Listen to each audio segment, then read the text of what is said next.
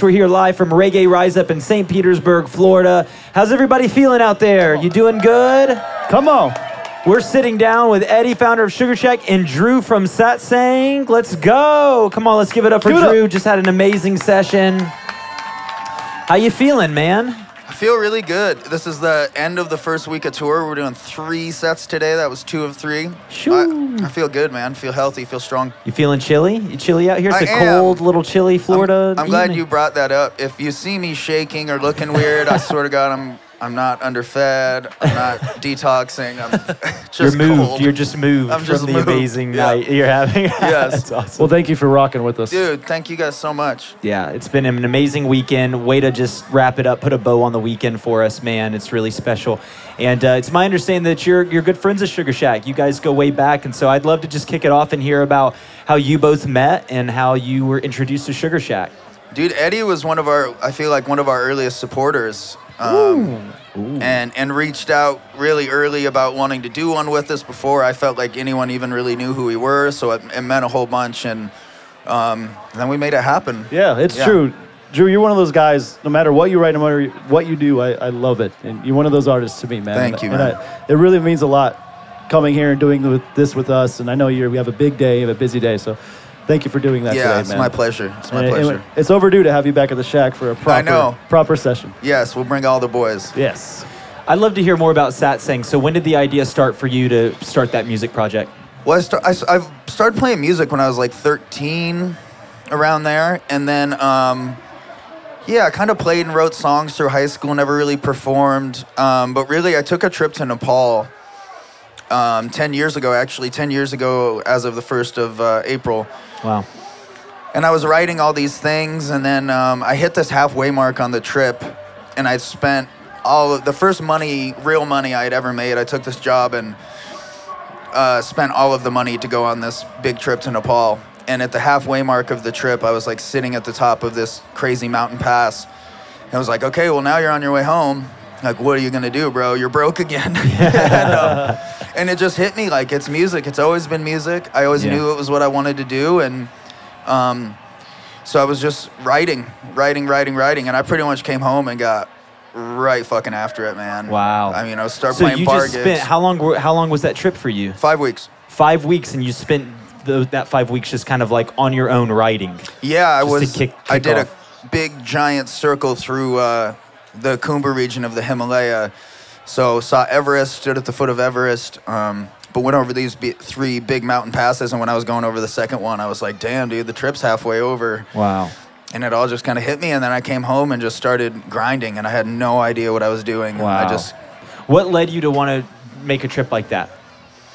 I don't know. I mean, I've always been really into Eastern philosophy. So I always thought it would be India, but I worked at a gear shop. I was just a dirtbag, I was just like rock climbing and skiing, and that was my life. And somebody's clapping for the dirtbag comment. They're like, dirtbag. And I worked at this gear shop, and the older guy that worked there, Pete, had been taking people to Nepal for like 20 years. And he's like, well, man, if you have like $5 grand, you could just come do this crazy trek with me with nobody else. I've always wanted to do this trip, but no one's ever been down to do this long of a trip.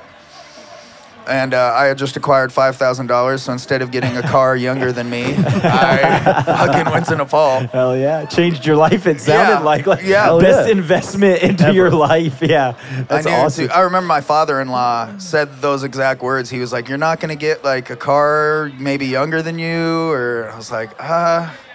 No, I'm going to go to Nepal. That's awesome, man. I think that's a great story, man. And I mean, ever since then, you just got back, you hit the ground running, and you just started grinding and just, all right, I'm going to figure this out. And and then you released your first project, and then it just went from there. Yeah. Carl, who was my roommate in Chicago, my bass player, I convinced him to come to Montana, and we made the story of you on a $100 microphone in my office at my house, and I had it's crazy that people listen to those songs. Like, it was the most low budget, no idea what the fuck we were doing record ever. But dude, that's what it's about, man. It's about putting something out from the heart and something that's authentic. And I think we're seeing more and more these days. Yes. And you guys can correct me if I'm wrong, but you'd probably rather have something that's authentic and real, and maybe the sound quality can be shitty at times, than to have something fully produced, really clean, professional, and it just be like empty. You know what I'm saying? So. Yeah. I'd listen to a phone recording album from you all fucking day, dude. Yes, me too. All day. My tour manager's always saying that, dude. Yeah. Do an iPhone album. Yeah, Oh, dude. shit. Absolutely. Don't tell anybody. We'll be like, this is the best thing he's ever put out. Yeah. I made it on my iPhone. Absolutely, dude. Eddie, what's your favorite piece of content from these guys? Ooh, favorite piece of Sugarshack content? It can be. Man, your back deck session is amazing. And happened to line up with Richard Wagner being there. Yes, that was a trip. I mean, that was so cool, man. Yeah. That was the magic of the Shack, where artists can come together on the fly, play together, and make magic. Something that is timeless and will last forever. I just love that. I love his back deck stuff. Yeah. Thanks, man. Yeah, that was a funny day because I remember during that waiting period, you know, my old drummer, Ben Teeters, who I love dearly, he was smoking heavy that day. And then all of a sudden it was time to record. And I remember being like, we're going to one take this. We've been on tour for months. Like, we're so tight right now. And we had to do like 4 or 5 takes of a couple songs because Ben was just like, It's part of it. Yeah, it happens. It's part of it. It's all part of the process. Yeah, it was man. such a fun night. It was an amazing night. Switching gears a little bit, somebody on the side stage during your set walked up to me and said, do you know he's like a jiu-jitsu black belt or something? Like, is this true? I was going to ask about that. Tell us about that. this part of your life. Not a black belt yet. I'm about to get my brown belt. Yeah, man, I love combat sports as much as I love music. It is such a huge part of my life. When I'm home, I'm training nonstop. I've been coaching the past couple years, which has been really fulfilling for me. I love it a lot. Yeah, I mean, like, my dream goal would be to do 1 tour a year and then spend the rest of the year coaching and training. Just having that balance where you're able to release that artist expression and then shift gears, huh? Yeah, I love it so much. Yeah, I would not be the person I am without jiu-jitsu and MMA. What disciplines that you've learned in jiu-jitsu have helped you as a musician and artist? Ooh, good one. I have this pivotal moment when I was like a brand new white belt. My professor was on my back and he pulled my gi over my face and I started like freaking out. And he said in my ear, stop it, you can breathe. And then I took this deep breath and was like, oh shit, I can breathe. And that like pivotal moment, which you continue to get different versions of that lesson as you keep doing jiu-jitsu, that it's just not, you approach problems differently and it's such a fickle, weird industry. And realizing there's always a way out, and 99.999% of the time you can breathe. There's nothing to be panicking about. There's no reason to freak. Stay calm. Solve the puzzle. That's it. Yeah. You know? Yeah. That's awesome. Love That's that. great. Yeah. You said you took a fight. I did. Yeah, what is that?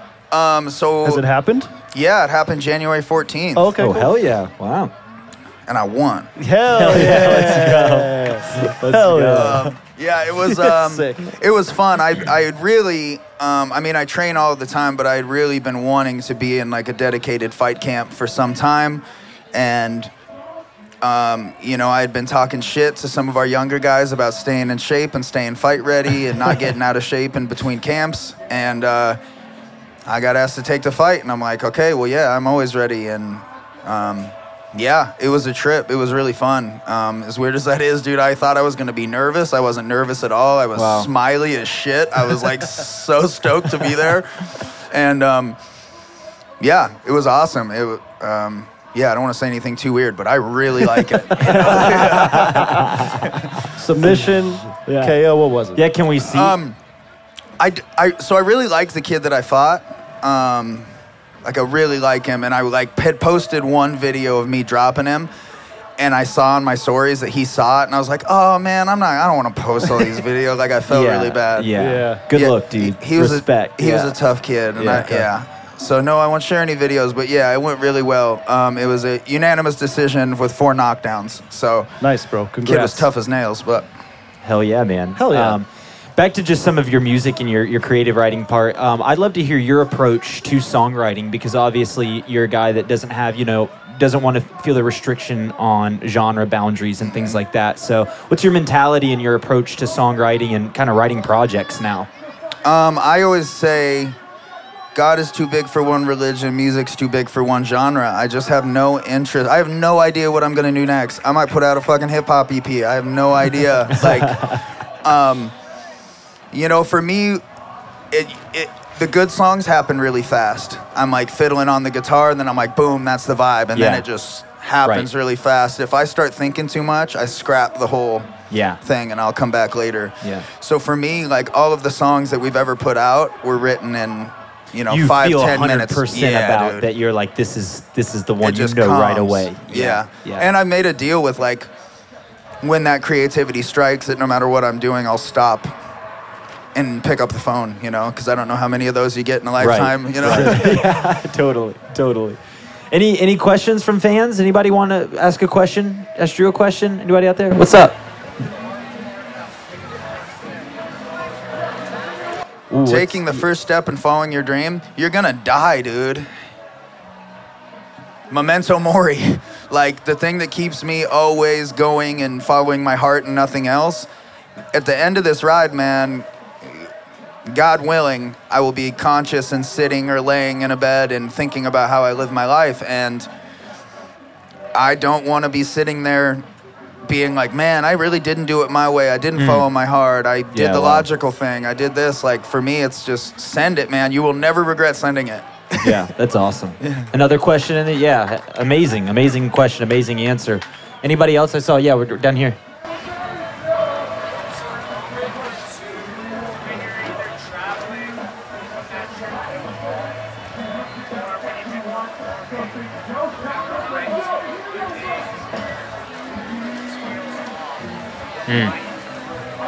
Yeah, I think about this a lot. For me, I've always been really drawn to activities where I say it's like walking the tightrope between this place and the other place, like here, physical, and the ethereal. So rock climbing, music, fighting, you know, those things. I try to always remember that. You know, I've had a lot of different experiences that I know that there's a lot going on in the ethereal. So whenever I feel really stuck in my humanness, I try to remember that this whole other spiritual world is also conspiring too. So yeah, that's really great. Probably one more question. What's up? Yeah. Ooh, 5 albums deep. What's your favorite song from each album? Big one. It's a good one to wrap up on for sure. The Story of You. The title track from that record, it just like is the story of me figuring it out in Nepal and being like, yep, I'm on Team Send It from here on out. And then what was after The Story of You? Pyramids. Pyramids. Beautiful Days on Pyramids. That song was written, I had just went back to my hometown for the first time in many years and saw a bunch of old homies that were just not doing the same old, you know, they were doing the same old shit, and people in and out of jail, and it was really affirming to me that I was on the right path, and that all of it was beautiful. Culture, I think We'll Stand. I love Culture. It's my favorite album we've ever made, but We'll Stand, God, when I wrote that, it felt so good to say all of the words in that song. Wow. It was just a crazy time. It felt really good to spit those verses.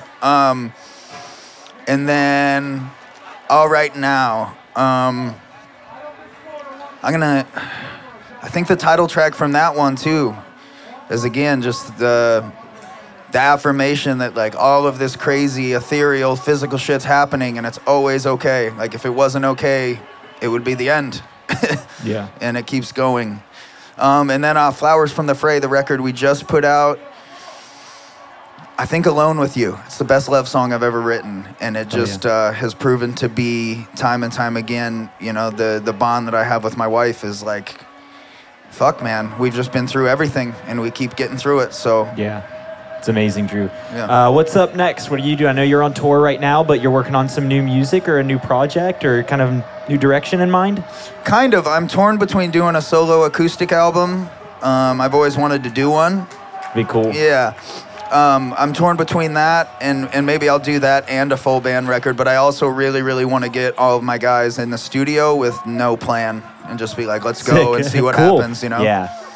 Well, we're super excited to hear what you got coming down the pipeline, and it's great to meet you, man. Yeah, it's my likewise, first time meeting you, dude. Thank you so much for coming and just absolutely crushing it today. We love you here at Sugarshack. And, likewise. Love you awesome, guys man. too. Thanks for closing out the festival with us. Can we give it up one more time for Drew and Satsang? Come on. Well, that's the wrap on this episode of the Sugarshack Podcast here in Reggae Rise Up in St. Pete. Thank you guys so much for tuning in. Hey, thank you for sticking around. We love you all so much. We'll be back, I'm sure, next year. And that's a wrap on this episode of the Sugarshack Podcast. Give us a follow on Instagram, social media, subscribe. Let's go. Sit back, relax, 'cause it's time for another podcast.